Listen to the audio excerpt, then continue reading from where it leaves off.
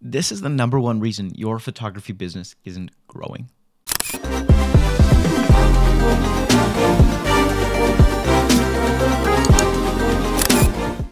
Hey guys, my name is Ryan here at Signature Edits. We talk everything photography on this channel, but today we are talking about photography marketing, specifically the reason that your business isn't growing the way you want it to. Now, I was working out this morning listening to a podcast by a guy named Alex Hermosi. You should look him up. He does all sorts of awesome marketing content, and he was talking about the reason most businesses out there don't grow. And I thought it really translated especially well into why most photography businesses don't grow. And he said, you know what? If you have previous clients, the issue isn't your marketing. It's not your Facebook. It's not your Instagram. It's not the lack of ad spend. The reason that your business isn't growing the way you want it to be growing is because the product wasn't good enough for those customers to go out and tell more people, to tell others about your service and bring you more customers. And if they aren't doing that, if you've had customers in the past and you've done a few real estate shoots or portrait shoots or weddings or whatever, and those people haven't felt the need to go out and brag about you and rave about you and recommend you to all their friends and contacts, well, then your product still has some room to grow. And if your product isn't that level of experience, you're going to keep struggling until you fix that issue. Like, that's the root of all of this. So the real question is why? Why isn't your product and your service at such a level that it's bringing in referrals? And so there's a few questions we can ask to actually work on creating this.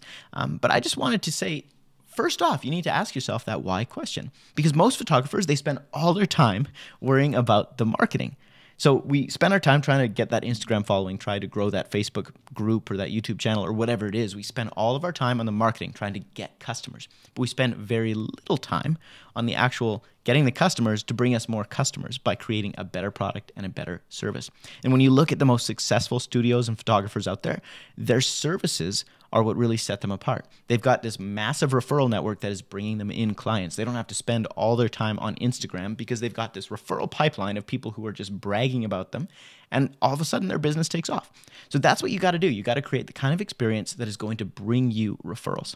Okay? Now, there's three main questions we got to ask ourselves to actually improve this product to the level that is going to create that wow experience for your customers. So I want you to grab a piece of paper, set aside some time, get into a quiet place, and just ask yourself these questions. Work through them. Don't get interrupted, because I promise you, this is the most important thing you could possibly do with your marketing, is to work on your process and work on your service, your product. Because when you do that, that kind of effort pays off in the long term. When you work on your Instagram feed, that's not really going to do much for you other than that single post might create a couple of referrals. Whereas if you create a better process, that process is going to continue to pay day after day after day as people go out and talk about your business. Okay? So with that out of the way, let's get these questions out of here. First, question number one. If you were charging 10 times as much as you're charging right now, so I want you to take the number, whatever it is. So let's say you charge $300 for a real estate shoot, or you charge $1,200 for a wedding, or you charge $5,000 for a fashion shoot. I don't know. Write that number down and then times it by 10. Add a zero to the end. If that's how much you were charging in your business, what kind of value would you have to provide in that price range to make it entirely worth it to the client? Ask yourself that. If I were charging 10 times as much, what would I have to be providing my client to make them absolutely happy with what they paid? For them to say, that was 100% worth it. So just take some time, write that down, because that number, that concept is what's going to create that kind of product experience that just wows people, right? If you can make it worth 10 times what they're paying, they're going to feel like they got a deal. And if they feel like they got absolutely more than they ever expected, they're going to talk about it to other people. Okay, question number two. If you were charging 1/10, so take the number that you just had, the number that you normally charge, and scratch a zero off, erase a decimal point. So if you charge $500, now you're charging $50. If you're charging $50 for a service you used to charge $500 for, what would you have to add or change in order to provide that service for that price point and actually make it even better than it is right now? Okay, and the reason we're asking this question is because we don't want to just create more and more and more and make less and less money. We want to work on our profit. So if we're more profitable in our business and we can manage to bring the overall price down while providing more service, then we're going to be actually creating more value overall, right? Okay, now question number three.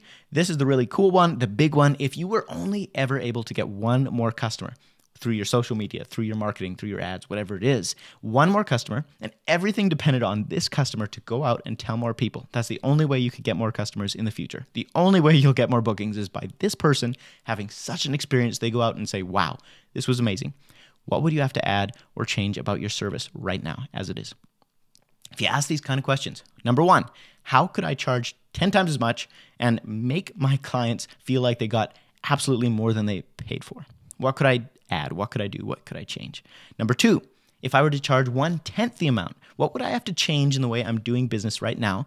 How would I have to change the service? How would I have to get creative in the way I deliver things in order to provide the same or more value than I provide right now for 1/10 the price? And question number three, if I had one more customer coming into my door and the rest had to come from them, it had to be referrals, what would I have to do and what would I do with that customer to make sure that they were going to refer me to all their friends, all their neighbors, all the people they met on the street, right? Once you answer these three questions, you're going to have a roadmap that can totally change the product and service you create. Now, here's the truth. Amateurs focus on getting sales. Pros focus on getting customers to get sales. Does that make sense? So instead of focusing on getting the sale to get a customer, you focus on getting customers to get you sales. And when you change the approach, you're focusing more on your product and your service, creating that wow experience, all of a sudden your marketing is going to explode. Because with traditional marketing, with Instagram, you create a post, it might get you a lead. Maybe somebody will reach out and maybe that'll turn into a booking. But you know what? Tomorrow that post is lost in the newsfeed, that's Facebook, whatever. It's lost in the algorithm. It's never going to show up again. And so tomorrow you have to do another Instagram post, and the next day another, and the next day another. Whereas if you work on a product and you create an experience for a customer or for a vendor, and you're the kind of person who creates a world-class experience, then that person, after you've worked with them, goes out and continues to talk you up to everybody they meet. Hey, you're looking for a maternity photographer? You have to check out Rose Bloom Photography, right? They keep going, and you've got a little ambassador going out and doing marketing for you. Whereas with Instagram, it's lost. If you spend that time on creating a world-class experience, then you're going to create all of these different people going about talking about your business. And I want you to ask the same question too when it comes to working with vendors. If you're a wedding photographer or a fashion photographer or just the kind of photographer who rubs shoulders with other people in the industry in some way, shape, or form, how can you do the same process with them? Ask yourself those same three questions. What could I do to create that wow experience that when a vendor met me, interacted with me, worked with me, they were so floored that now when they work with clients in the future, they say, hey, you're looking for a photographer still? You have to check out this person.